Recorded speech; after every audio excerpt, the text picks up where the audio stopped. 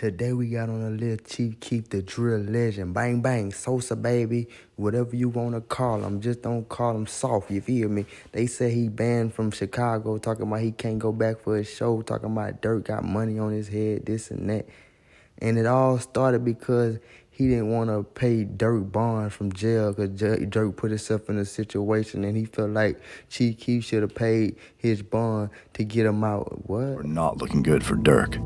After being booked into jail, a Cook County judge set Lil Durk's bond to $100,000, which means that in order to be released, Durk would need to come up with 10% of that money in cold hard cash. Despite being signed to Def Jam at the time, it seems that Lil Durk didn't have access to $10,000. Oh, Lil Durk was mad. He signed a deal and they have $10,000. So what they signed you for, $500? Is insane. Let's start there. But Keef didn't show much of an interest in wanting to help Lil Durk out. While this was never confirmed by Durk or Keef themselves, it's pretty clear that there was something going on between the two. When Lil Durk was initially arrested, members of O Block, 300, 600, and more were tweeting out their condolences to Lil Durk. Chief Keef, on the other hand, didn't post anything on social media about Durk other than this. You know, one thing about gang members, they gonna glorify that street shit. Like, man, ain't nobody put them boys in jail. They did their own thing, running around this bitch thinking they untouchable. Like, what the fuck? Cryptic tweet on June 13th, 2013 saying, OTG, hashtag only the glow, which is a play on Lil Durk's OTF, only the family. Durk sat in the Cook County jail for over a month before he could come up with the $10,000 bond money to be released. And according to... that's crazy, bro. So Durk mad because Chief Keef ain't paid his bill. Like, come on now. And got everybody... Now he trying to make people pick sides and shit. Like, you know, normal street shit. Nigga be trying to, man, you fuck with him, I ain't fucking with dude. Lame ass shit, bro. Durk got beat up in jail and even mentioned that the notorious shooter D. Rose wouldn't even leave his cell. Once home free, Durk took to Twitter and tweeted the infamous lyrics to Chief Keef's First Day Out, further hinting at the fact that Keef didn't bother to help him get out of jail. Days later, Chief Keef would once again tweet OTG. Lil Durk would... That's one thing about Chief Sosa, he ain't care. He said, fuck them boys. OTG, he's standing alone. Would then proceed to go on somewhat of a rant on Twitter, starting out with shouting out Lil Reese and Fredo Santana for keeping it real with him. Then goes on to say that Chief Keef would have been killed if it wasn't for his affiliation with 300. Durk then states that he's better off beefing with the opposition and seems to banish Chief Keef from the block by... Durk a little too hot. I said, how you gonna ban a Chicago drill legend from his block, man? Your ass is banned for that, bro, but it worked though, but it didn't. Because you can't come around here with it. 10 minutes later, Lil Durk continues his rant by saying, all the money but can't go get D-Rose? Laugh out loud. Bad enough he's on your ass already. He then tweets, if you're squad, why didn't you get T-Slick or D-Rose? You got a bigger deal, right? And then ends his rant with, warning, I'm not Soulja Boy. This shit can get ugly. Chief Keef soon fires back by tweeting, just bought a 2013 four-wheeler for $10,000. Which was... Yeah, Durk was trying to kill him with the street politics and shit. Like, that shit ain't work on Chief Keef. He was trolling his ass. Which was the exact amount of money needed to bond out Lil Durk. Keef then goes on by saying he is O-Block and closes the conversation by saying he can't believe Lil Durk was stunting for Twitter.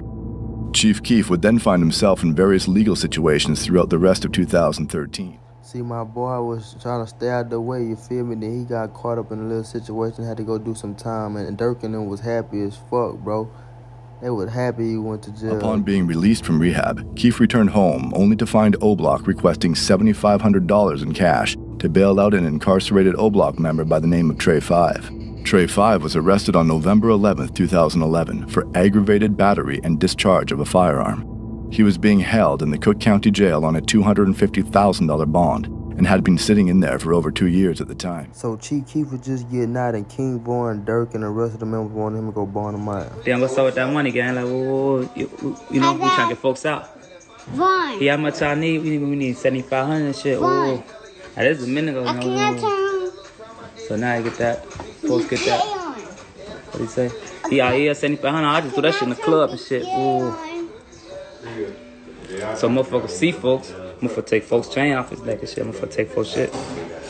To go get the bomb money. Crazy thing is, Vaughn used to be with Chief Keef way more than Durk. He didn't even rock with Durk like that when he was young. Shit crazy. Keef for $7,500, giving them $25,000 in total to bail out Trey 5. Keef made it seem like it was no big deal to give them the money, claiming he had just recently spent the same amount on shoes. But when asked to actually give them the money a week later, Chief Keef said he threw it all in the club and ended up not giving them a dime.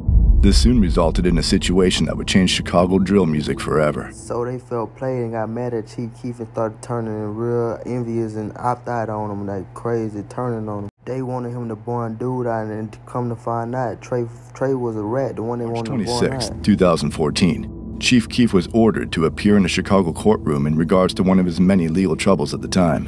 While at court, members of O-Block such as Boss Top and OJ, along with some THF 46 members, allegedly broke into a home in Northfield that was being rented by Chief Keef's former manager, Uncle Ro, and Keef himself. Imagine stabbing somebody in the back who take you out of the hood and show you a better part of life, you feel me? Showing you a whole different side of Chicago, bro, and all you know is killing, and drilling. He take you and you just stab him in his back because you feel like you weren't getting enough. That's what they did to him. That's crazy. I see why Chief Keef left them boys in the past, bro. I would have did the same thing, or they was gonna try to melee him. It's crazy. Was taking place. One of the people inside the house, rumored to be Brandon Zerer, aka Twin City CEO, based off these tweets, called 911 and reported that there was an armed robbery at the home. Then, moments later, Chief Keef returned home from court where Boss Top would allegedly snatch Chief Keef's iconic Johnny Dang piece off his neck, while O-Block OJ would reportedly snatch GBE Capo's Jesus piece. So these clowns that Chief Keef was feeding took it on themselves to rob him at gunpoint, and him and Capo, RP Capo, man, I used to jam Cap. They won't rob them. That's insane, bro. This would escalate the situation to an entirely different level when a 33-year-old man, an associate of Chief Keef by the name of Terrence Smith, was unfortunately shot during this altercation. After the shots were fired, the group allegedly stole Chief Keef's silver 2010 Jeep Grand Cherokee and fled the scene.